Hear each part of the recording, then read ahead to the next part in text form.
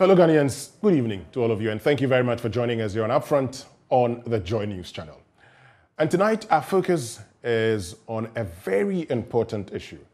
I'm sure you remember the finance minister. Well, he talked about the fact that if he had listened to all of us who made the noise about e-levy, they wouldn't have this all-important vehicle that Ghanaians currently have. And so sometimes it's important not to listen to the noises, as he puts it. And so there's a conversation of bringing back the Agyapa Mineral Royalties Deal. Lots of you have been talking about it. In fact, in the last 2 or 3 days, I've seen many of you forwarding to me an article by Daniel McConvey talking about how monetization amounts to sale and why we should not sell it. So I thought, why don't we get the man himself, more so when he finds himself in Ghana, to tell us what his concerns are about the Agyapa Mineral Royalties Deal, or for short, Agyapa, as many of you would term it.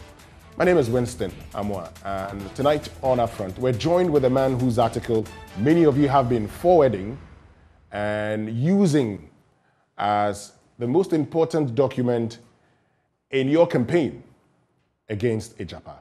He has lots of years' experience when it comes to the mining sector, founder of Upfront Investment that has expertise in metals and the mining sector, has over 2 decades experience in investments in the mining sector, and will be helping us understand his concerns with the Agyapa deal. Daniel, thank you very much for joining us. Hope you're doing very well. Yes, I am. Thank you. Great. So for that person who doesn't know much about you, I have started by talking about how you're founder of Upfront Investment, but give us a bit of a background of who you are, what you've been doing over the years, and why it's important for anybody to want to listen to your arguments about mining. Okay. Winston, can I first say that I've been traveling the last week, and I was in Tamale in northern Ghana looking at some schools, and I'm seeing a lot of the struggles that the country is going through right now. So a couple of the schools we're working with up there, they've suffered in the last month because they've cut out the subsidy for lunch. So kids are going home at lunch and not coming back. So my heart goes out to a lot of people that are struggling through these economic times. My background, I'm an accountant by background, and I got into mining in Canada through auditing. And one thing led to another. I ended up working for Barrick for 7 years. And around the time that I joined Barrick in 1987, a company called Franco-Nevada was formed. Franco-Nevada is the biggest royalty company in the world, gold royalty company in the world.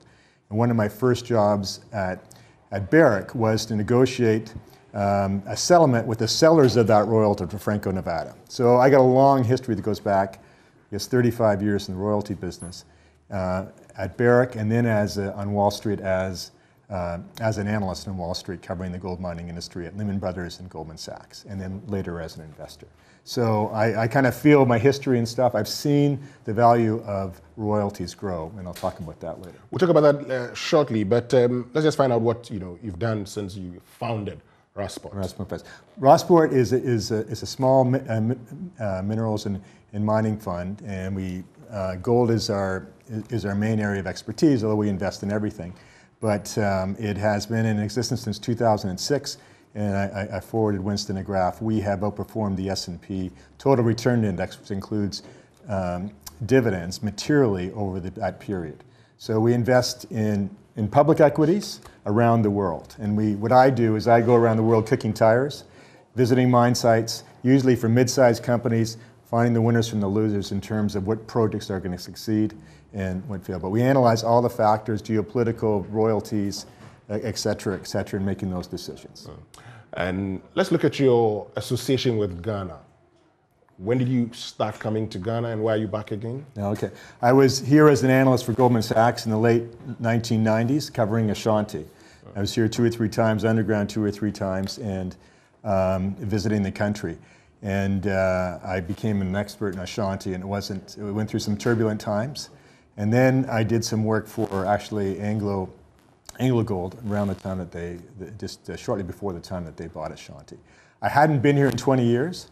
I was lying in bed in March of last year, and I was tired of all the COVID conversation the US and Canada, and I thought, shoot, I'd like to go, countries are suffering more than ours is.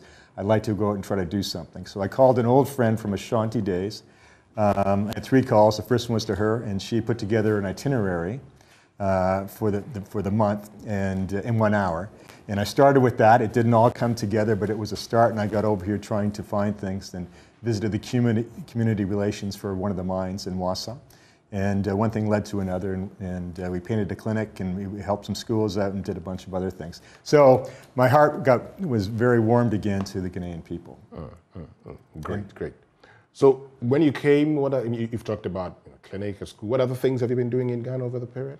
Well, this week we're visiting with the people that helped paint the clinic in Wassa. We checked on that clinic yesterday, make sure it was still in good shape, and keeping it clean, etc., and it's in very good condition. And last week I was up in Tamale visiting the 2 schools that we're sponsoring, which we visited last year by chance and found they had no desks at all in some of the classrooms, etc. Very impoverished. So we've been buying desks for them, etc. And I was checking on that early last week, and I've been deputized by 2 different community chiefs. Great, great. So let's get to the Mineral Royalties Deal. And first of all, I've seen the article that you've been talking about that says monetizing mineral royalties as amounts to a sale of it. But before we get to that, someone says, why do you care?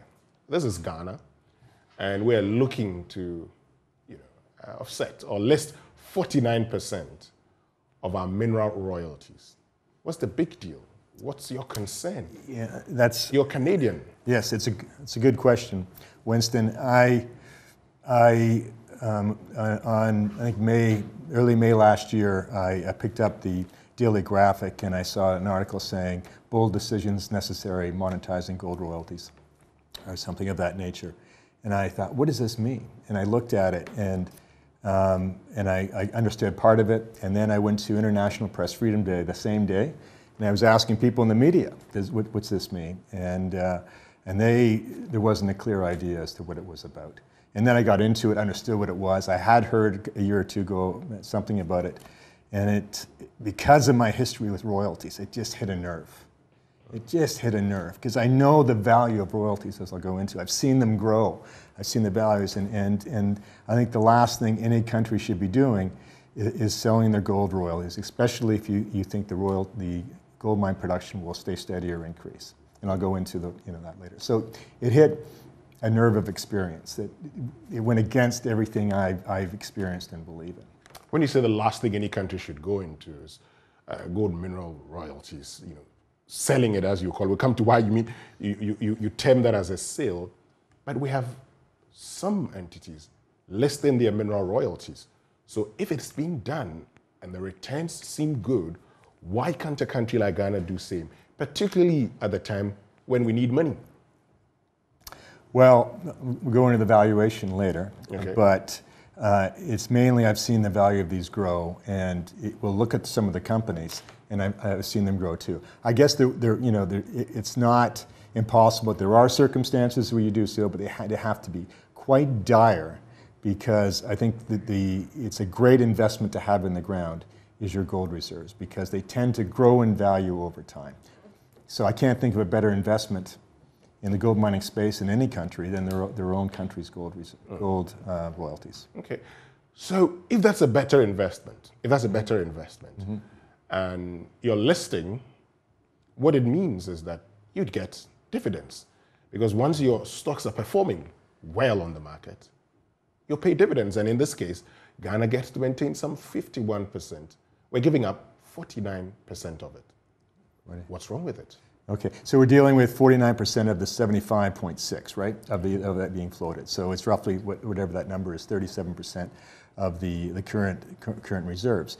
It's because you are, in this case, you're selling roughly a third of your gold royalties at a valuation, number one, that seems very depressed, is very depressed if those estimates are right, and 2, the value of those royalties, the income will grow. So you could argue that and people have, the gold production will grow, and the value of those royalties will grow too. But the main point is those numbers are right, as we calculate, it's roughly $100 million going to those new investors a year as you sell that 1/3 of your royalties. That's 4 years. You can have that money in 4 years' time. So why would you sell something at a 25% rate of return for the buyer? We'll come to that, but you say it's the price, the valuation is depressing. Why is that depressing? Well, for that reason is that if you, 4 years of return, and let's say they get double that. Let's say they get $800 or $850 million net, then you're at a 12.5% rate of return based on our numbers, okay? And remember, this is really goes into perpetuity. You have current gold reserves will grow over time. And there'll also be other mineral areas that will be included in this that you'll find more gold in over time. So I look at this as at least a perpetuity, if not a growing gold production over time to the royalty base. So you get your money back in 4 years if you're the investor, that's what you're selling, and then over 8 years you get your money back. If it was double that, that's a very cheap valuation. It amounts to at the upper end, a 12.5% annual rate of return. If you look at, as I'll show you later, if you look at the gold royalty companies, they tend to get about a 5%, okay, for the buyer. So even at the upper end, you will get less than half the value that the current public companies are getting. So we're looking at the value, and here I would also look at a principle that both of us are very conversant with: the time value of money. You need money now. If this can give you the money today, why not take advantage of it? Use it, get it listed, and of course you may have some Ghanaians owning some of these. The government still maintains 51%. Eventually, if the government gets money as majority holder, it could decide to buy the others out. So what's wrong with just trading off 49% of it? These are tough times for Ghana, and it might be the motivation, in times like this to do something like this. But it's exactly the time when bad decisions get made. So you're selling an asset that's generating a 25% rate of return. It's a real fire sale value. And by waiting, you're going to have that money anyway. So I wanted to show me something. I mean, we've been talking about the graph, what the graph says. I want us to go into the graph. Okay. And show us why you think we can make this money within the next 4 years. You could just walk to the wall there. Well, this is my second point. Just before I walk to the graph, yeah. the reasons why this is being, I don't know, the numbers are coming from other people who are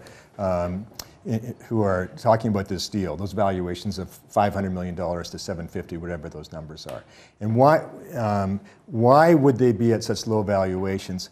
Well, investors in Europe are unlikely to like buying government royalties. Winston, except for a couple of royalties I think that were sold in the DRC a few years ago, this is unprecedented. I've been around a long time. I haven't seen any country ever sell or float its gold royalties. Okay, so the attraction for investors is very low. There's going to be a worry that it's going to cause trouble in the country down the road. And ESG investors aren't going to like it. Transparent International has come out and said this is not transparent. So with all the ESG focus now by investors, do you think they'll be buying it? No. So it's going to go to other investors, and it's going to lower the value that will be acquired. So okay.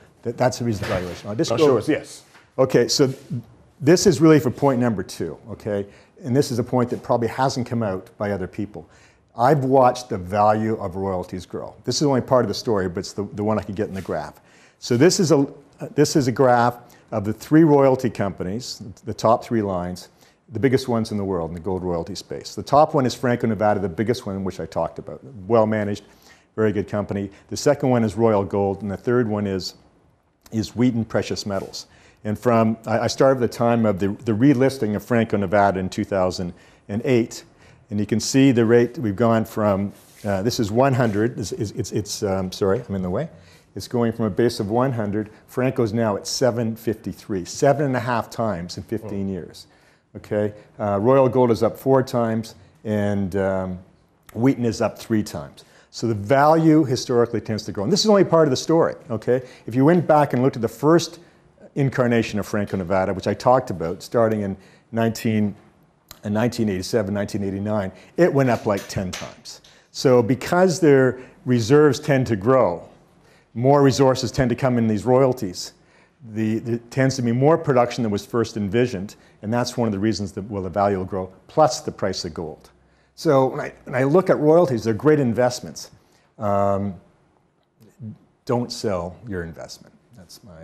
No, but when you look at this, okay. Daniel, just stay there, because when you look at it, what do I look at it? I mean, when you look at the graph, it grows 7 times.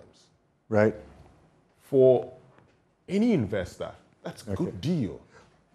And for the government, which still has 51%, that is not a bad deal.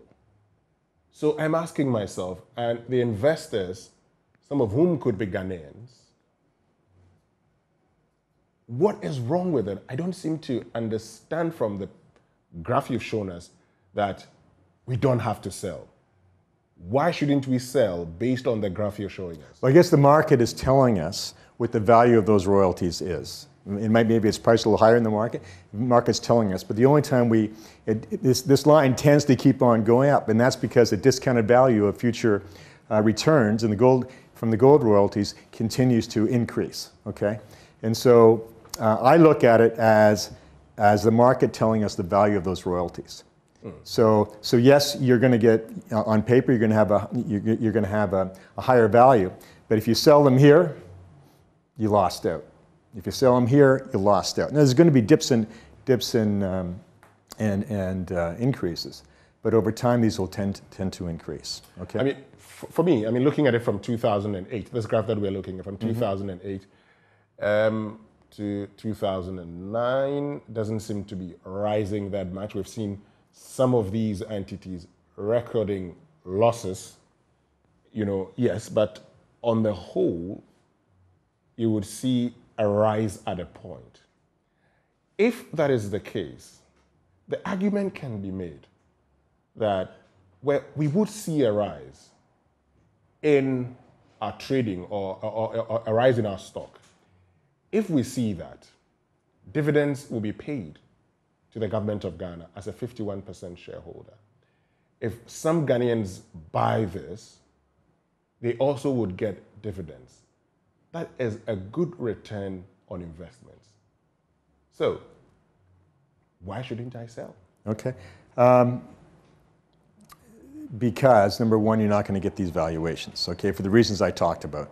What are those reasons? The investors are going to be, in my view, are going to be very concerned about buying government royalties, okay, especially in the circumstances we talked about. Being viewed as non-transparent, et cetera, and the worry that down the road, the government, the people in the country may be very upset that outside investors are actually getting paid the royalty, which brings the worry that the government, maybe not now, but 5 or 6 years down the road, will be under political pressure to raise royalties again and make up for those royalties that are now owned by someone else. Okay, that's a worry, but it's also a worry now for investors. So there's going to be a discount to the government royalties in the market. Okay, and that's why probably those valuations have been estimated. Okay, so let's look at another thing now. Can I point out one thing? Sure. Okay, I didn't talk about this bottom line. Yeah, okay? Go ahead. This bottom line is the GDX. The GDX is should be looking at the camera here, is the main gold index in North America. And this is the average value of a typical gold stock. Not a gold royalty stock, but a gold mining stock. And you can see it's below 100. So in 15 years, the average gold mining company has actually gone down, okay? So the royalty companies have outperformed. So and that's because of value. That's because of the value. There's no cost involved in a gross royalty. You get 5% of the gold price. You don't have to worry about operating costs, et cetera. So if you're going to take money from the royalty proceeds and invest it in gold mining companies, history tells you you are very challenged. It's an uphill battle. Great. One thing I want us to look at is the value. I mean, we've talked about the value. Yeah. So let's look at Ghana's mineral royalties. And you could sit down. Let's look at Ghana's mineral royalties and answer the question. If we were to look at our mineral royalties over the period and the fact that we are selling this in perpetuity, is $1 billion the right value for Ghana's mineral royalty? I'm not going to. I said if they got $1 billion or close to $1 billion, like 800 or 900 net, they would still be at 12.5% yield. That's a very high yield for gold royalties versus a 5%, 4 to 5% yield by those companies. So no, I think it's well over $1 billion. Well over $1 billion. Well over $1 billion. I know. I mean, this will be putting you on the spot, but if you were, and also because I know you've been in the sector and you've been looking at Ghana's situation. If you were to look at Ghana's situation, and if you were to look at our mineral royalties over the period, and if you read the agreement, it talks about the current sites that we have, any further investment in those concessions would still pay royalties to the Agyapa Royalty Group. So all of that catered for, what value would it place on Ghana's mineral royalties? Okay, I'll give you some easy numbers. If those companies that I showed you have a 5% yield, roughly, and that's EBITDA. EBITDA is very close just to revenue because mineral royalty companies don't have a lot of expenses, but they have some, okay? Ghana right now has no expenses except for some government administration of it.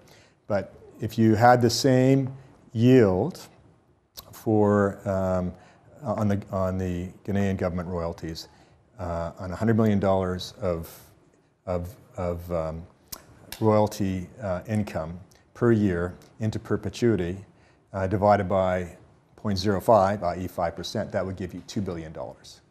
So that would be a number to work with, okay? And some have argued rightly that that 5% of $100 million in a perpetuity is still discounted because if the mining industry is encouraged here, et cetera, we should see an increase in gold mining production, in which case that $2 billion would be below the value. So yeah, for example, if it ends up being $150 million, that goes up to $3 billion, right, as we increase mine production. So in effect, undervalued, but of course we can make that money that we need in 4 or 5 years, so we don't have to sell. Correct. We shouldn't consider that at all. Correct. If someone offers you at some price, is the right price for everything, but no, you shouldn't consider that at all. Not based on what I've experienced in the 30 years of looking at government, looking at royalties. And I mean, I want to understand. You've talked about all the things, and for defenders of this, they would say, "Oh, but based on what you've experienced, maybe things may change. Maybe we'll do things differently." But based on what you've experienced, can it ever be a good investment for a country like Ghana? Yes. If you drew a fictional scenario where you got a really good price, call it $2 billion, okay, and you had concerns about mine production going into the future, and you needed, you're at war or something, there's going to be a circumstance where yes, it would make sense if it was absolutely necessary. But currently, it is not necessary. And that's the right price. Currently, wait 4 years and collect that money and invest it in your mining income investment fund.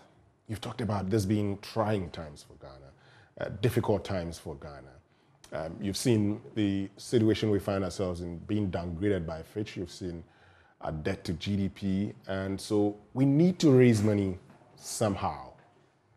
Domestically, it's become a challenge. You've seen government trying, for instance, with the introduction of the electronic transaction levy as a way of making sure government is able to, generate some revenue locally.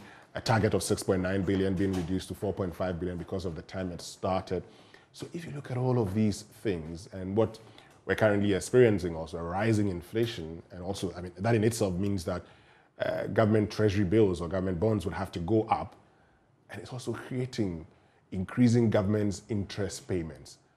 Doesn't the current circumstances create enough consideration for us to consider parting with a certain percentage of our mineral royalties? Not in my view, because you are even though you might have a higher value for those royalties on paper, you can value. You know what? You can value it in paper anyway. You can make up your own royalties. What are the Ghanaian royalties worth? $2 billion. Put that in the records as you get some professional to estimate it. That's all now you're going to get the market to value this under discounted circumstances for the reason we've done. So I don't know what having that market price for your royalties does for you and the royalties you're keeping. Okay, you are basically financing whatever you're going to spend it on at a 25% interest rate. That's what you're giving up. You are funding your needs with a 25% interest rate on US dollars. That's incredibly expensive. And investors are going to look at this outside the country and shake their head. And it's not going to help people want to invest in the country, in my view. Okay? And there's another point there, just with gold mining companies, et cetera. If I have a gold mine here, I am going to be worried. And if I'm looking at a new brownfields investment in this country, I'm going to be worried because I'm looking at this, they're selling a third of their gold royalties. What's going to happen in 5 years' time? They're going to want it back. I'm going to worry about that. And do I want to go ahead with that next expansion? I don't know. And I'll tell you, I talked on the phone this past week with a former CEO of one of the major companies who operated here, and he no longer has any assets. He's now involved with a couple of other companies that are based here in Ghana. He said, "Thank God we don't have a gold mine in Ghana." Really? What was his now that might, I can't go into names, but that might be an overreaction, but it's probably, it gives you a sense as to what people are thinking. And think of it yourself, okay? You have a gold mine here, you're paying a 5% royalty, now all of a sudden the government's not going to get 1/3 of that. Aren't you going to worry that at some point the government comes back and wants that? All right, so my guest this evening on Upfront on the Joy News channel is Daniel McConvey. We're having a conversation about mineral royalties, Agyapa to be precise, and he's told us that, look, it's a no-go area. I don't consider it. He talks about the valuation. He says the valuation is severely depressing. He thinks that 1 billion, way too cheap. But that notwithstanding, he says, under no circumstances should we consider selling. Because if we do, we're just enriching somebody and making ourselves poor. So wait, you will get it. You'll be better off. You may have some challenges, but hey, hold on a second, you'll be better off. When we return after these messages, with find out his thoughts about some other issues within the mining sector and a few thing or two about Ghana, now that he's been here in Ghana. Stay with us, we'll be right back.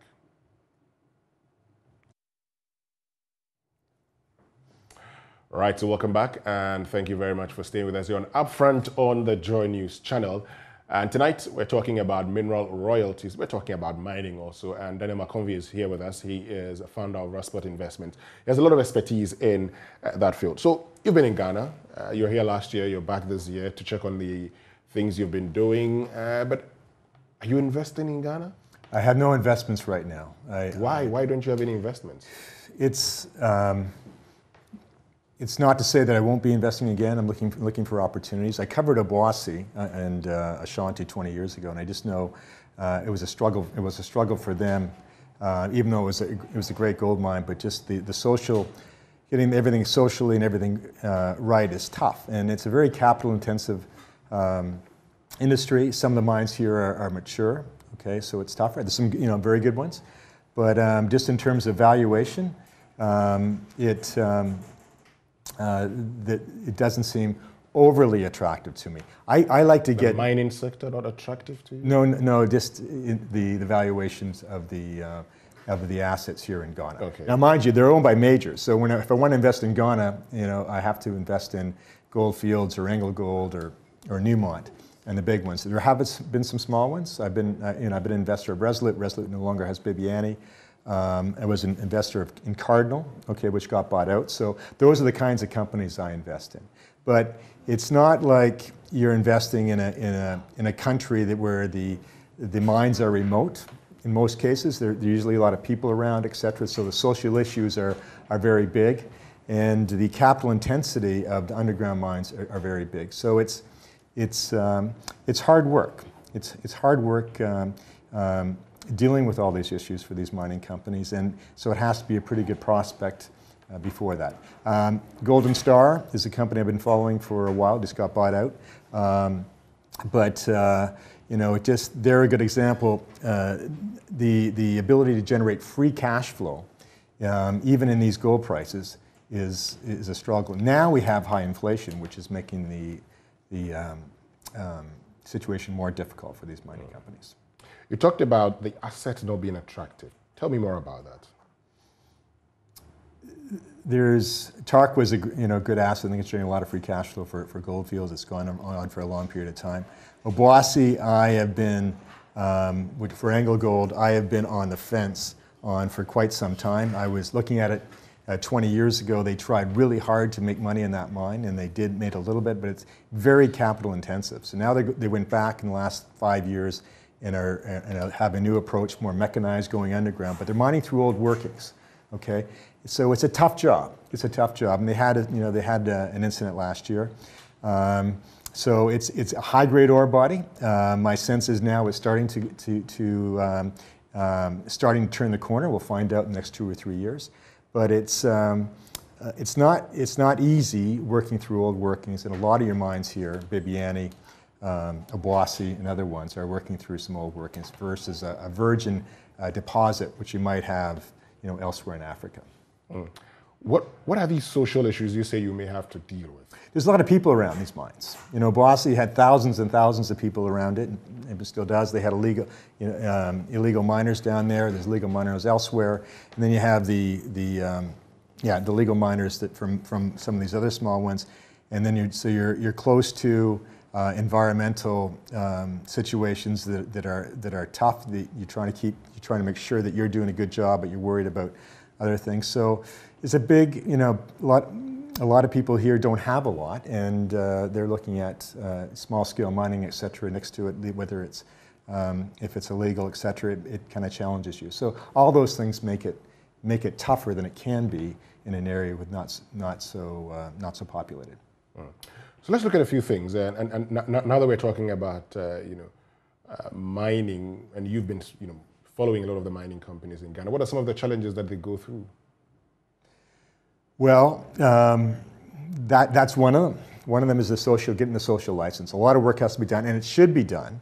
A lot of work should be done on the social license. Experiencing the work that the Golden Star team has done last year, I thought was first class, and I think the other one's done here well.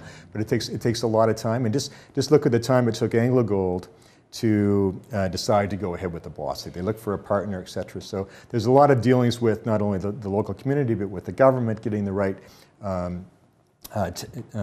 tax agreement done. Okay, if you're going to invest $1 billion in a major mine expansion or a new mine, you do want some assurance that those tax rates aren't going to change. Now, here in Ghana, the rates are pretty similar to what they were in 20 years. I think it's 35% or 37%, whatever it is. 5% royalty's gone up a little bit. It's been stable, which is good. But the worry is that changes when prices go high, and then that interferes with you getting your money back. So you do have stability agreements here, as I understand it, so that's good. But I think I would encourage there to be more of them to get more investment. Okay, and now when the price is up last year, especially last year when I was here, there's always the movement by governments, by locals, et cetera. We all want a bigger piece of our share, and people worry about tax rates increasing, et cetera. But let's look at one of the things you talked about earlier about inflation and its problems. Now we have a rising rate of inflation now, 23.6%.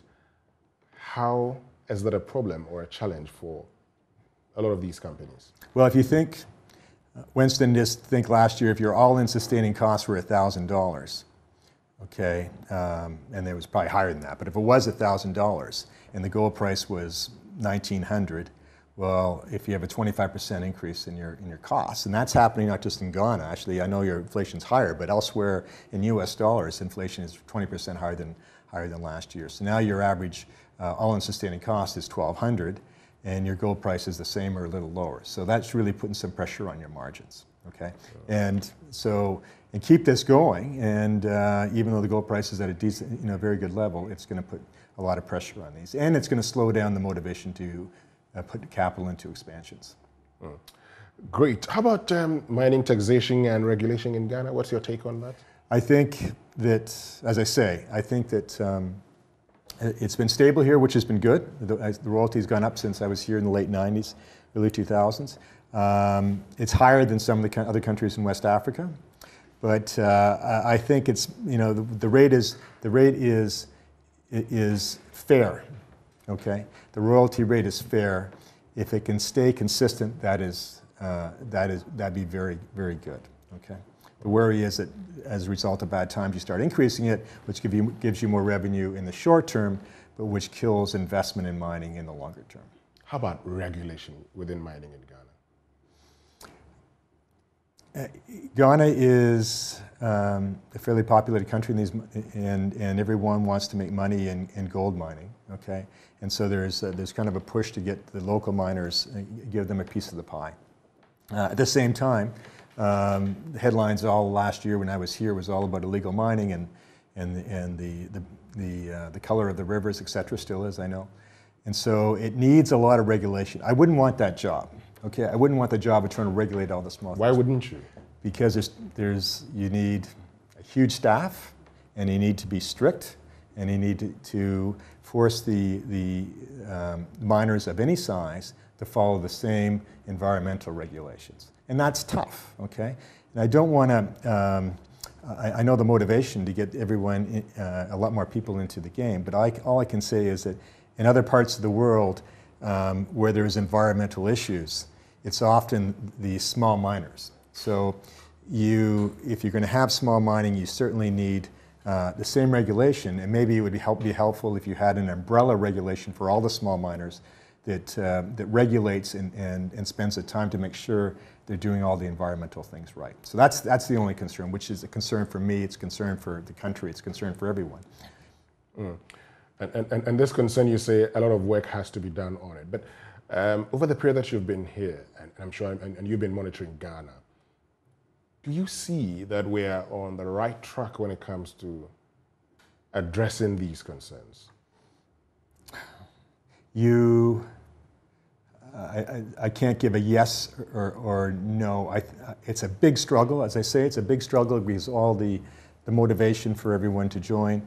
They're trying, but I think it needs to be, and I'm not an expert, but just, given the illegal mining I've seen in the paper, there has to be some consistent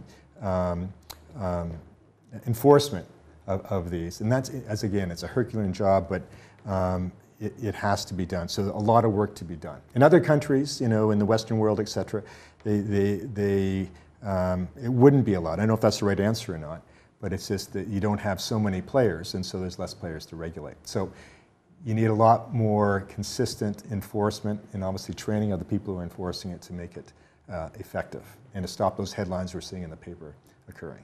Let me get your views on the environment and some of the work you've been doing on dam regulation. Okay, thank you. We have been involved, I don't know, it's part of me. Just, when I saw that article last year about monetizing gold royalties, it bothered me. I visited a tailings dam in the DRC about over 10 years ago now, and they were starting to build a tailings dam. The company was called Banro, okay? And I just looked at where they were building the dam, and I looked across, and I could see it's a Congo, but it looked as beautiful as Switzerland. A bunch of farmland and et cetera, and I was worried. I was very worried about the risk of this tailings dam not being properly built and properly regulated. I'm not saying it wasn't, but I was worried about that. And so I asked to talk to their tailings dam consultant, and they agreed to it. And next thing I met with them in Johannesburg, and they were concerned.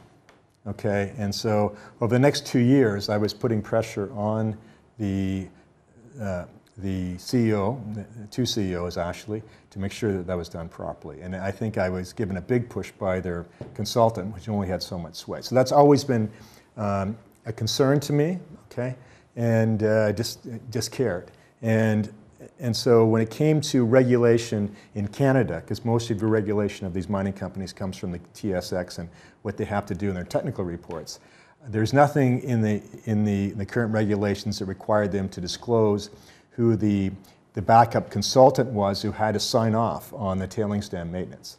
And so I have spent time 2 summers ago working with the Canadian regulators trying to get them to push them to put something in the 43101s, which is the regulatory technical report, to make sure that this was being done, that it's being signed off by an outside authority. And also for the Church of England tailings dam group in London, which came out as a result of the disaster in Brazil, we have been a member of that and have provided them some our views on that technical review aspect. Great. Before we wrap it all up, it's important we get back to the Agyapa Mineral Royalties Deal. So for that person joining us just now, because I know a lot of you who are interested in this, let's get your wrap on all of this. So you say it is not the best deal for Ghana. Why? 3 reasons. First, the valuation seems extremely low, and the best way I can, it's into perpetuity. So we're talking roughly $100 million of royalty income that is being sold for between $400 and $500 million based on these expert estimates. That's 4 years of royalty income. Just wait for it. Just wait for it. That's number one. If you get more proceeds, it's still a very discounted price based on the value of the companies I show, which basically have a 5% earnings yield. Number 2, the value of royalties grows. Okay, if you look at the 15-year graph, of what's happened to royalty companies, they grow, meaning the market's paying them for that, but that's telling you that the NPV of those royalties is growing, which I would expect the same to grow for the government royalties. Third, you're selling, it's unprecedented, except for maybe a couple of cases in the Congo, that someone has sold gold royalties at the national level. And the concern would be that could cause a lot of dissatisfaction among the populace in 5 or 6 years' time if the money isn't used, especially if the money's not used well.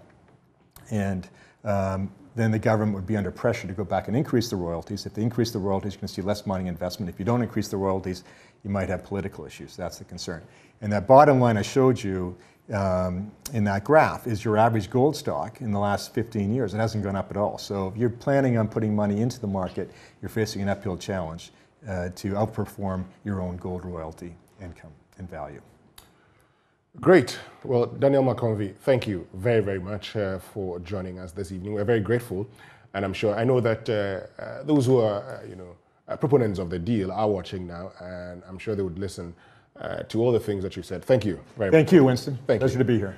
We are very, very grateful. And that's all from us this evening here on Upfront on the Joy News channel. Thank you very much for watching. My name is Winston Amwa. Up next is Joy News Prime. Keep watching the Joy News channel.